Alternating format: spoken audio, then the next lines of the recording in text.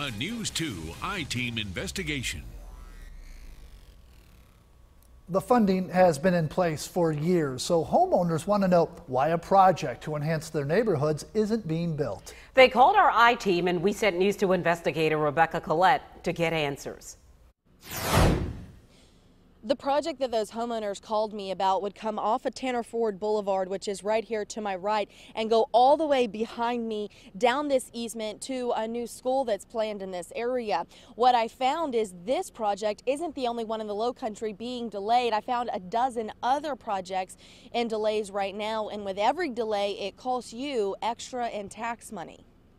The idea for a sidewalk through Tanner Plantation seemed like a good idea to Michael Sally. I got together with the high school engineering students and we presented a plan to Hanahan City Council for a comprehensive trail system. That was a decade ago. We really are that kind of community where parents go on walks and kids ride their bikes to school. Michael, who is now a city councilman, never expected the project to take this long, especially after the DOT awarded the city more than $250,000 for the project in 2011.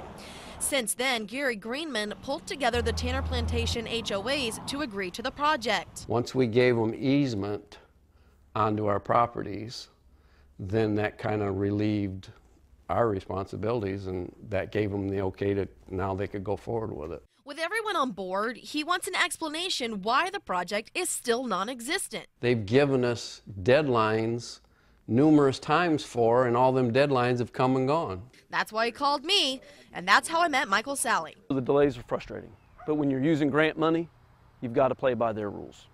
So we're trying to jump through the hoops that we need to do to get the money to lay this trail. Hanahan isn't alone. Through our records request, we learned there are a dozen community enhancement projects funded by the SCDOT since 2009 that still aren't built. 3 in Berkeley County, 4 in Charleston County, 5 in Dorchester County. Bottom line, it's just one more red tape after red tape after red tape. And construction costs, material and labor keep on going up.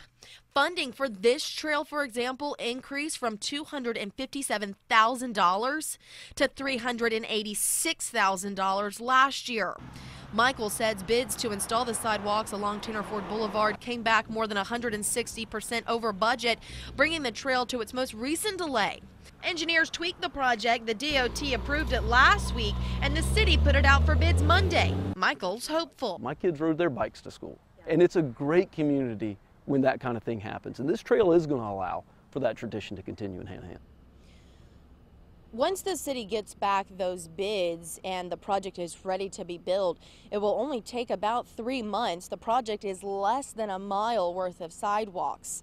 I've put some web extras online for you right now, including some information that the city provided, as well as a flow chart that shows you just how complicated it is to work through these projects with the DOT.